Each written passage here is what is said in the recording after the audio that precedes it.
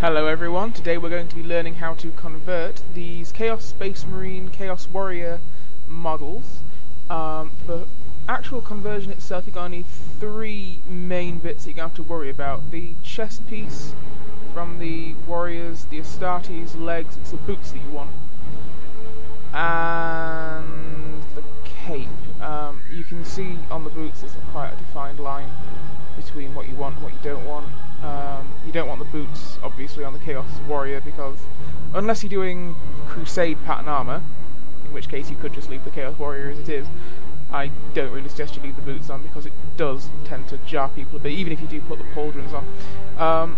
Unwittingly, Games Workshop have made actually a very, very good bit of conversion material with these kits, because the actual cape itself has rounded shoulders, just like the Astartes pauldrons, and all you really have to do is just go in there with the clippers and your glue and a bit of green stuff. That's really all you need for this conversion. It's quite messy and it's quite time consuming. It takes about 15 minutes to convert one of these, but what I do is I cut all the boots and stuff up first and then sort of go straight into it, because once the boots are cut off it's pretty easy. You're looking for this diagonal line from where the shoulders are. Just don't be afraid, just snap it off. You want a nice slant for the pauldrons to go on, because that's where the green stuff will be applied. And go ahead and do it on the other side as well. Remember, if you do these in batches and you're going to cut the boots up, keep them all in pairs. In fact, it's best to leave the Astartes boots till last. And if you compare these two models, you can see exactly where the pauldrons go. That one actually has Terminator pauldrons on, but we're going to be putting regular pauldrons on because it works with both. The Terminator ones are easier to put on, but they are very expensive.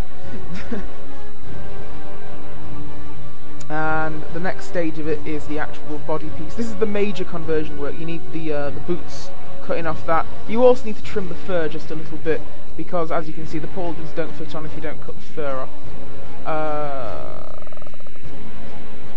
Yeah. So you can see the chainmail on that. We don't want to touch the chainmail and we don't want to touch the kneecaps. We're also going to have to trim that fur later. The best way to do this is to actually turn the model round and look for the line where the boots start, because that's the weakest point. The first bit of the conversion, you're going to have to remove the feet, which is done pretty damn easily. Just don't be shy, go in there and start butchering it. But just the only thing you've got to be careful of is that knee pad and the chainmail. That's all you have to be careful of. Now go to the back of the model, clip the raised bit of the boot off. The reason that you're doing this is because the less plastic there is behind it, the less chance you'll have of cutting into the chainmail once you do it. Now that can actually be fixed, but I'll teach you how to do that in a minute. Take it and just find the line between the kneecap and the boot and make a really, really deep cut. Don't mind if things go wild, don't mind if things stretch, because you can just put your line against the chainmail. Make sure you line the flat bit of the clippers up against the chainmail and snip it off. As I say, don't be shy and try and find the back of the boot, and you've got a perfect square. Now you're going to have to keep clearing just that little square out, because that's where the green stuff is going to go. You don't want too much of it cut out, because the green stuff actually has to sort of pool and stay, and that's what's going to hold this model together. Eventually what we'll do is once the green stuff has dried on the model, we'll break every single joint we've made, and the green stuff will have retained the shape of what's inside the joint, and then you can just super glue that back together and it'll be strong as anything you'll put together in Games Workshop. Now as you can see here, there's two perfect squares. The chainmail's unhurt, the knee pad's unhurt. What I'm doing now is I'm just cleaning out the inside so we don't get loads of nasty plastic bits stuck in the green stuff, because that could make it weak. So we've got those two bits there, that's where the green stuff is going to go. And we'll take the cape that we've cut, put a bit of glue on it, and glue the two pieces together.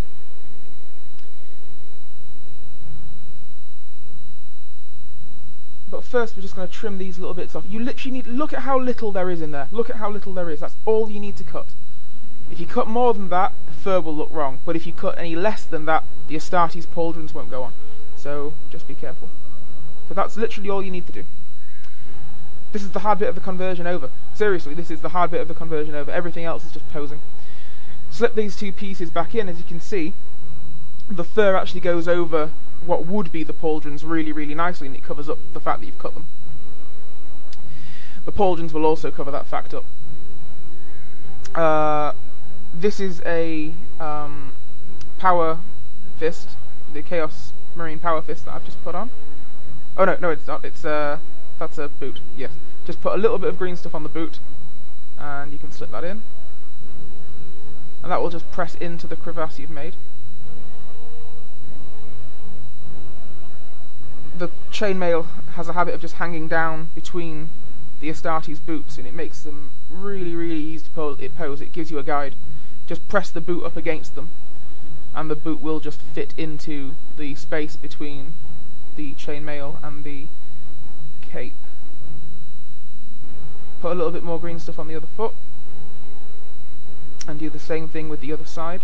And these things literally will just nestle in, and you'll notice that there is a little bit of excess around it. We're going to clean that up now, because while it's soft and while it's malleable, it's the best time to just take one of these bases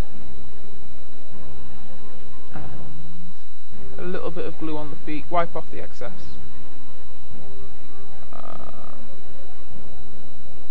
and then put it on the base. Now the base, you have to just, don't force it, but pressure it on, because everything about this, what you're trying to do is you're trying to get the green stuff to set in a believable pose with legs that were never made for this model. This will make the model, these will make the Marines Truescale, because obviously the calves are now elongated to the size of the thighs. But of course, Space Marine armour is wrongly proportioned anyway, so it's alright. The pauldrons fit really nicely onto these little cut-off areas. What you'll need is a big blob of green stuff inside the pauldron. Probably about that much, just between your fingers. Put it inside the pauldron, and then what you want to do is you want to not let it go to the bottom of the pauldron, because if you press it against the shoulder and then the green stuff pops out, you'll have a great big blob of green stuff there. It'll be hard to move, so make sure it's smooth at the bottom, and that will just fit right on the shoulder there, and it'll be nice and sticky.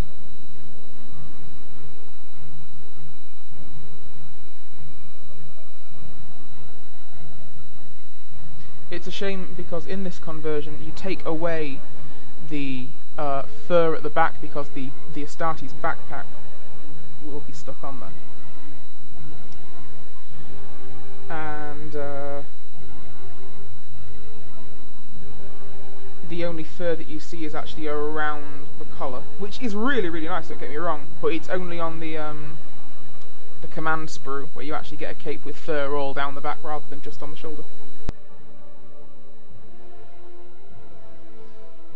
This is one of the pauldrons. Just move whatever you're using to move the green stuff, just move it away from the bottom and smooth it out like this. Just make sure there's no green stuff sticking to the bottom of it, because if you do, obviously it'll pop out and it won't be very nice. And remember, it's the centre of the green stuff that's going to make the contact. And remember, don't just leave your models like this, because the green stuff, it has a mild adhesive in it, but it's nothing massively powerful, and your models will just break in your hands if you leave them. So remember, purposefully, when the model is dry in about tomorrow, give it 24 hours to completely and utterly set. Green stuff is usually hard in about 2 hours, but I would say give it to the next day before you break it. Really, really stiff, really, really rubbery. Put a layer of super glue on it, and then rejoin it perfectly to the flat surface, because that's where super glue works best. It's going to work up some more green stuff now, because we're going to put on the Astartes head and the backpack, and also the weapons. Now this loadout we're going to do as a captain of the Plague Marines. So these two holes here, a lot of people will stop at this point and go, well, we can't put the whole arm on. So what we're going to do is we're going to find the line where the glove is and just cut, because it's only the glove that comes out of this cloak. It's like he's got his bicep under the cloak. If you actually look at the Chaos Warrior weapons, you can only see the gloves and absolutely none of the arm. So we're only, replicating that. Now, I'm not going to show you how to make a model with holding a bolt gun in both of his hands. The only reason I'm showing you that is because this is actually harder. Because the positioning has to be done really well for it to look like the model is in motion. Whereas the models with the bolters, it's the exact same procedure. You cut it off at the elbow, and then put a blob of green stuff in the end, put it in both of those holes. Those holes are the guides of where the arm is supposed to go. What we're doing here is just taking the excess green stuff off. It's still the same procedure if you've got something in two hands, and everyone knows how to put the bolters on the hand, rest it on top of the hand where the trigger is, and then put the actual the casing of the gun in the other hand.